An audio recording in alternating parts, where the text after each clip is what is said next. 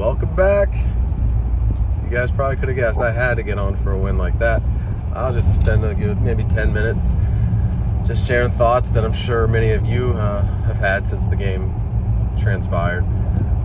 First off, big picture, just a huge win for the program. I know LSU is not a great team. They're kind of in rebuild mode, Brian Kelly's first year, etc.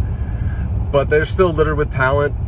I think according to recruiting rankings, they have still the top 10, one of the most talented teams. And Brian Kelly is a good coach. And we've seen it in the past, anytime we've played any team with any kind of pulse, especially 2 years ago, you know, you get slaughtered. So to go to the Superdome, essentially what we thought would be a home game for LSU, and to win, is you can't say enough. It's great for the coaching staff, great for the players. It might help with a couple key recruits that were at the game. You know, winning tends to help with recruiting just a little bit. Just a little bit. I mean, let's not get into staff changes, regardless of how many wins they get this year. But it just feels good. 2-0 for the first time since, what, 2016? Got a bye week to just kind of soak it all up and enjoy it, and then you go and play Louisville, who look like complete ass cheeks, versus Syracuse. I'm not going to assume any W's. Feel like this program's not in that place yet, but you got to feel pretty good. So, talk about the game itself. Maybe just break it into some, like, segments. I think first you got to start with Travis, man. This guy is obviously not the guy he was last year, and definitely not the guy he was 2 years ago. The way he's developed as a passer is so impressive, and you have to give the staff a ton of credit, whether it's a combination of Norvell and Dilly, or Norvell, Dilly, and Tokars. Maybe you can throw Atkins' name in there. Whoever has helped develop Travis, he is now, without question, a good college quarterback. I'm not going to sit here and say some NFL draft pick or All-American or even All-ACC. But to go out versus what is a talented LSU defense, and yes, I know they lost Mason Smith and that hurt them, but they still got talent on that side of the ball, and to just stay strong in the pocket, make pinpoint throws, just manage the game was huge. He just looked completely in control. You know, when he had to scramble, he kept his eyes downfield. I mean, he didn't run a ton. He had maybe one long run, but a lot of it was just, you know, keeping the play alive to throw it downfield. Of course, it helps to have more competent receivers. But you got to start there. Great game for him. You got to feel good for him.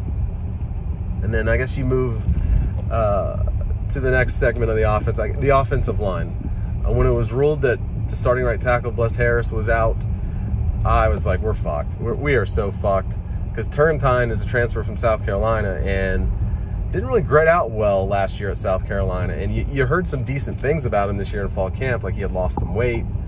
But still, you read that he probably was better at guard. So to hear that he had to play right tackle versus a good LSU defensive line, I was like, oh, we're fucked. But for the most part, I thought the line played pretty decently, like maybe above average. And that is a hell of a statement to make, considering the O-lines we've seen these last few years.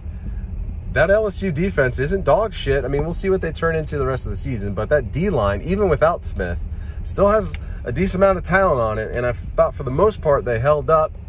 You know, they had to grind out their rushing yardage, which was like 3.5 yards a carry, which isn't great, but they still didn't abandon the run, and they managed 133 total yards rushing. So I got to give a little tip of the cap. They played better than I thought they would. Go to the receivers. Pokey Wilson reminds everyone that he's still at FSU for like his 10th year. I don't know who he was matched up against, as in CB1, CB2, or CB3 for LSU. Maybe someone in the comments could tell me. Regardless, you know, huge tip of the cap to Pokey. 2 touchdowns, over 100 yards. But the reason I bring up who he's matched up against is, you know, the transfers, they didn't have as big as game, but you would think, you'd assume that their presence helps a guy like Pokey, because Pokey's likely going to get shut down by CB1s. So if he's going up against a CB2 or CB3, that's a better matchup, obviously. But again, tip of the cap for him to actually coming through and making all those plays. Micah Pittman had a couple big third down grabs. Wilson was kind of up and down, but had a couple big grabs as well. McDonald was back and showed that he can at least get you some big catches. Not the greatest blocker in the world. It's nice to actually have viable options to throw to now. None of them are like spectacular, but compared to last year's receiving core, you have some options. So that's exciting. I mentioned the running game. Obviously, the running backs didn't have huge games. I thought Ward was, not just because of his stats, but he played the best because he was really just trying to get what he could. It seemed like the other two were, kind of going east and west a little too much, dancing too much instead of hitting the hole. But I'm glad, again, they didn't abandon the run. Like, you knew Jordan was going to have to pass probably 30-plus times, and he did. And that's something you normally don't want this team to do, because this team, you would assume, would be more of a running team. But they still ran it 38 times. And I think that's important. You got to keep the team honest. And, again, it wasn't great rushing output, but it was enough. Like, a lot of those, how many second downs or second and longs, because of a 3 or 4 5-yard run, gave them a third manageable. Those were huge second down runs that helped, keep you not ahead of the sticks necessarily, but give you a chance at the sticks, so to speak. And the play calling on offense, can't go without saying that, whether it's Norvell, and Atkins, some combination. It was a great called game. Yes, there were moments that we could nitpick and be like, I don't know if I would have called that, or maybe that decision was suspect. But on the whole, I thought it was a great game called by Norvell and company. It's really hard to bitch when you look back and see how they, they didn't abandon the run. They moved the pocket some, a couple trick plays mixed in, huge on third down all night, just money on third down. Wow, it's hard to complain too much against an LSU defense, which you think would at least be a pretty solid by year's end, I would guess. And moving over to defense, other than the fourth quarter and a couple penalties and the 99-yard drive where I didn't like them playing three-man front almost exclusively that last drive, I mean, for the most part, the defense looked well coordinated.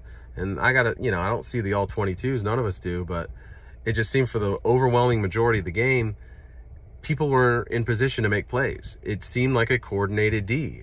There wasn't a ton of like, wow, what the fuck's going on here moments. There really wasn't a ton of that. Their O-line's inexperienced, and that showed. Our DL really pushed them around at different points in the game, and that's big reason why they had Daniel start, because they knew they'd have to have a guy that would escape, because they were getting their shit pushed in a few times. And Jared Verse, of course, got to mention him, 2 sacks. Yeah, he may not be Jermaine Johnson, but so far 2 games in, it's clearly a hell of a get from the transfer portal. It's nice to have linebackers that are actually good, like Deloche and Bethune. I thought played well for the most part, flying all over the field. Deloche shadowed Daniels a couple times, tracked him down a couple times.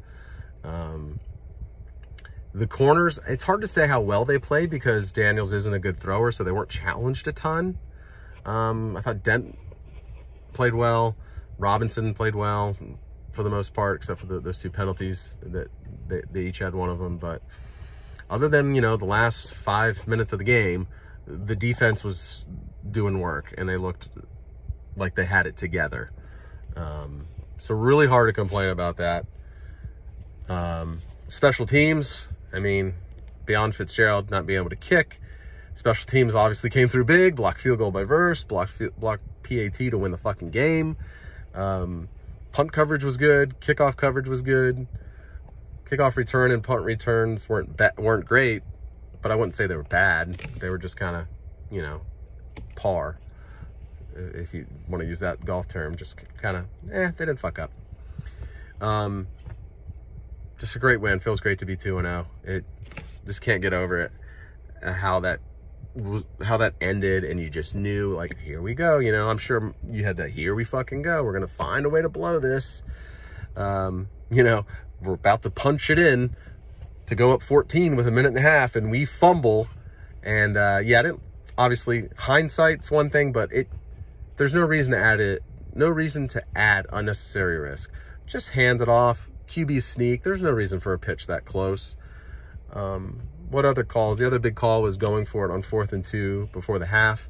I didn't mind going for it, but I can definitely understand the argument that why are you going to throw a fade to 5'11" Pittman when you have 6'7" Wilson, you have 6'4" McLean, you have 6'4" Duspan, a couple other tall receivers, like that the personnel didn't make sense. That said, Travis did throw a good ball and it was catchable. So those are a couple big plays that you could definitely criticize, but on the whole, I thought the coaching staff that called a good game on both sides of the ball. Some things I obviously have to clean up. Thank goodness the bye week's here, because there's definitely some walking wounded. Read that Fabo, I love it, kind of banged up his knee. So hopefully he's all right. Maybe we'll hear about Bless Harris's shoulder that kept him out of this game. Maybe he'll be back by Louisville, but I'm at the 10-minute mark. Just a few thoughts. Just enjoy it. Next week, get to just sit back and relax and think about other fan bases stressing out over their teams. So, great win. Don't care that LSU is not, you know, a great team. I think they're likely maybe a bowl team, but still, needed this win. You had to have it, especially considering how well you played for most of the game. So, until next time, I'm out.